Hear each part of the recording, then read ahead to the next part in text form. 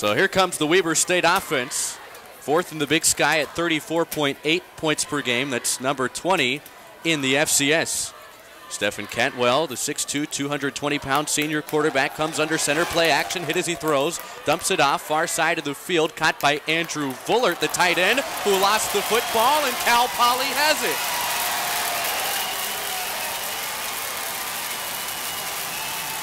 The sure-handed All-American tight end fumbles the football on the game's first play, and Cal Poly picks it up at the Weber State 43. So now 3rd and 15. 3 receivers right, 1 to the left. Garrett, the lone tailback, Cantwell to throw, over the middle, intercepted. Katu Humphrey across the 25, now the 30-35. Tries to juke around a couple of Wildcats, still on his feet, and finally goes to the grass at the 33 with a penalty marker down. Could be a horse collar against Weber State. Yeah, that's what I bet it would be. But Katu Humphrey, what a return.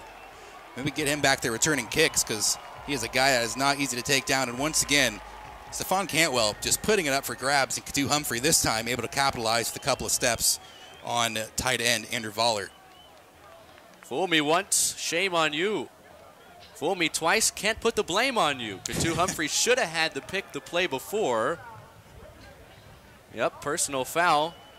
Horse collar tackle against Weber State, and the interception return that went to the 33 will move up 15 yards to the 48. Linemen are out for Cal Poly. Snap back, ball down, kick on the way, he got it. Sublette nails his 7th field goal of the season, and the Mustangs finally have some points on the scoreboard with 1:17 left to play in the second quarter.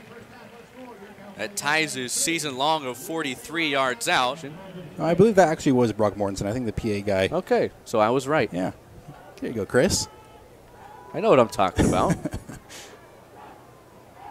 Jeffrey on the option, pitches near side of the field. Mortensen springs across midfield, and he's dropped near the original line of scrimmage at the 46-yard line of Weber State, setting up the Mustangs with 3rd and 10. And just going back really quickly to that slot back conversation, they obviously have a lot of talent there. Kyle Lewis, one of the biggest play threats in the country. Malcolm Davis has shown bursts of being able to do some jittery bug things, but the consistency has not been there across the board for Cal Poly. If we're getting one positive out of the offensive side of the ball for Cal Poly today, it's the play of Brock Mortensen. He has played well. He beat a tackle from Taron Johnson, a second-team All-Big Skyer last year. So he's really coming into his own in the second game, really getting some touches. Very friendly ball spot, 9 yards, not 7. Jeffrey going to the air, wide open. Mortensen has it inside the 25 to the 20, 15-10, and finally driven out of bounds at the 4-yard line of Weber State. Evening in Cedar City. They'll move to 3-1 in the conference.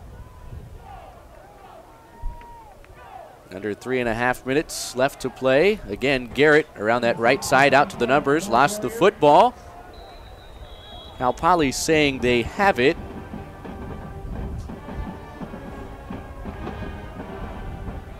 And they do. I hope I spoke too soon. I don't think I spoke too soon, but I certainly hope I did. Yeah, well, you know, Cal Poly, they haven't shown the ability to punch the ball in the end zone today. So they have 3 minutes and 20 seconds to get a couple scores. Get a couple of them. But, hey, this does help. Obviously, having the ball, being able to score is one of the prerequisites for a comeback.